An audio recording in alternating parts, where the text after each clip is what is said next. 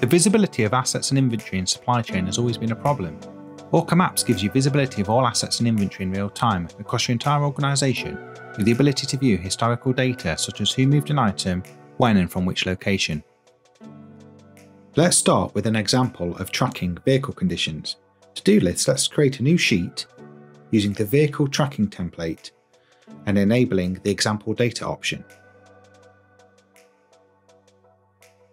As you can see, we have 50 vehicles with various bits of data including locations. If we click on the map, we can immediately see where all our vehicles are at a glance. Viewing an item's history is very simple, and we can see all the changes that have been made to a particular asset with a few clicks, showing us what has happened throughout its journey. For example, we can see here that the vehicle was first scanned in Bolton. All the data was entered and captured. It was next scanned in Nottingham and it was inspected by Henry. The condition was now only good and that a service was recommended.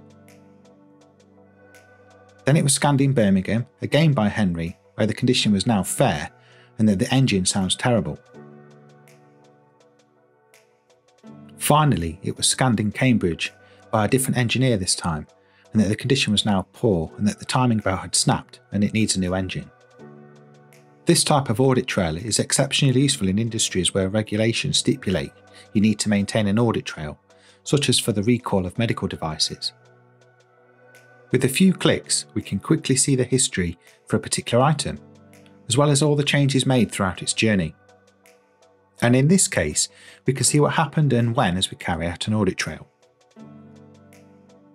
You can also navigate directly to an asset from the data view by clicking the map icon in the location column.